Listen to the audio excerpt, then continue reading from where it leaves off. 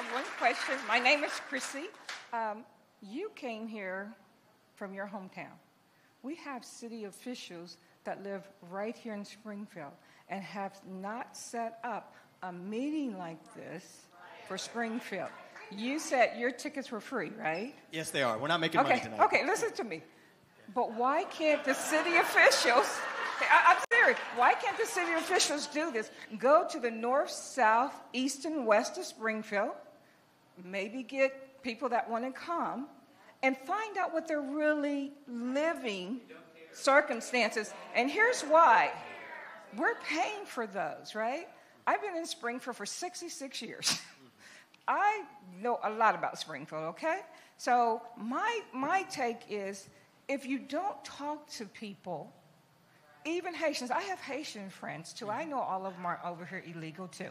But what I'm saying is, this is a community. If you want to be open about things, talk to the people. Vivek Ramaswamy just got done having a town hall meeting in Springfield, Ohio, where he was taking questions from people who actually live there.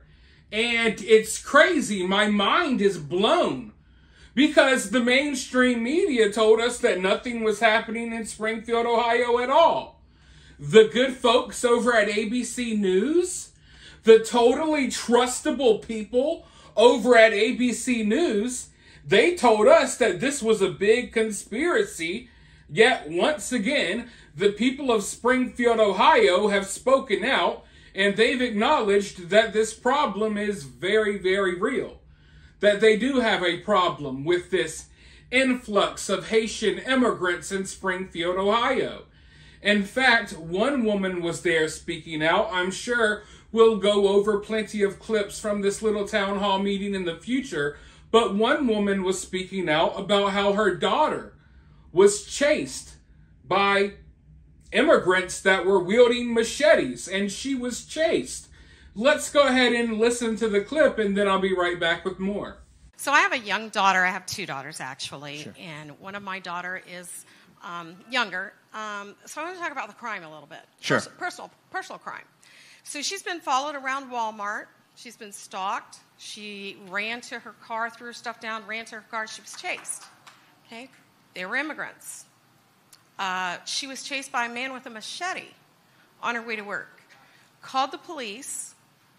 She told them what had happened and wanted to file a report. 2 hours later, the police still had not called her back and never checked on the crime. So that's how you know there's no crime in Springfield, because no one's reporting it. That was your daughter. Isn't it crazy how the mainstream media folks, they haven't changed their tune. They're still trying to convince America that nothing's happening in Springfield.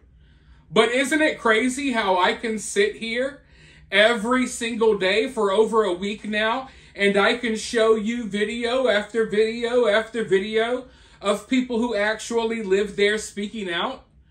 And if the town hall meetings and the city commission meetings weren't enough, now we have this town hall that was live streamed on social media. It was live streamed on YouTube. I believe it was live streamed on some mainstream media outlets. And undeniably, once again, the people of Springfield, Ohio have spoken out, and they say that they are experiencing problems in their community. And the mainstream media wants to make this all about race, but it's really not. Yeah, when we're discussing the problems in Springfield, Ohio, it's mainly Haitian immigrants that are in that town. But I mean, there's people from all over the place that are flooding into America. And there's problems happening in all types of communities and places where you would least expect it all over America as we speak. It's not just Haitian immigrants. It's immigrants from all types of different countries, many of which have no business being here. And when you have an area with 50,000 people living there and you drop 20,000 people from a different country off out of nowhere that don't speak the language, they don't know the rules, they don't know the laws, they come from a completely different culture, you know, there's going to be issues. And I think most people understand that people want a better life for themselves. If we were in a certain situation and we had an opportunity to go somewhere where our families would be better off, we would do the same. But a community can't sustain 20,000 immigrants being dropped off. And they keep making the argument, oh, these aren't illegal immigrants, they're here legally. Yeah, because they've been given asylum, or they've been given protection, or what have you. That doesn't make a difference, folks. It really doesn't make a difference. It's not like these were a bunch of Haitian immigrants that were just all around America, just patiently waiting. They've been living here for years, and then they all decide to go to Springfield, Ohio. That's not how this works. They took some people from a war-torn country. Mind you, a lot of the problems happening in Haiti are because of the U.S. government, people like Bill Clinton, Hillary Clinton. We'll get into that in the future. But you take people from this war-torn environment, you give them temporary protection status, so technically they're legal, and then you drop them off in a place like Springfield, Ohio. That's basically how this goes.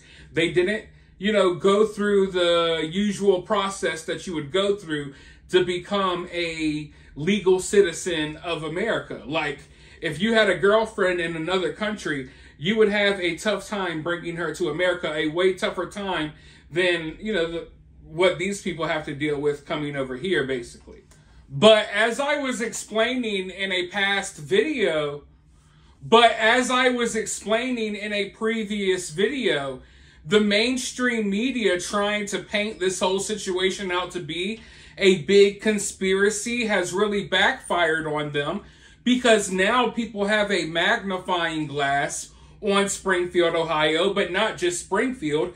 People have a magnifying glass on their own communities, and people are realizing that not only were they blatantly lied to about Springfield, but situations like what's happening in Springfield, they're happening all over America. They're happening in people's communities, and they didn't even know it. And, this conversation's going to keep going, because the people of Springfield are going to continue speaking out, and people like me are going to continue giving them a platform so their voices can be heard. But what we need from you all is we need you all to share these videos. We need you to hit the like button, comment, get the story out there, because we're working against the mainstream media on this one. And I think we've heard enough from the people of Springfield to know that this is a real problem.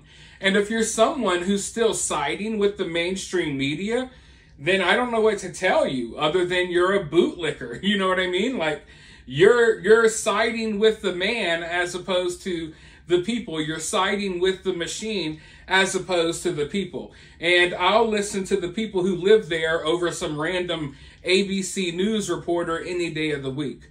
But for now, let me know your thoughts about this down in the comments below. While you're down there, hit that thumbs up, hit that subscribe, ring that notification bell, and I'll talk to you all very soon in the next one.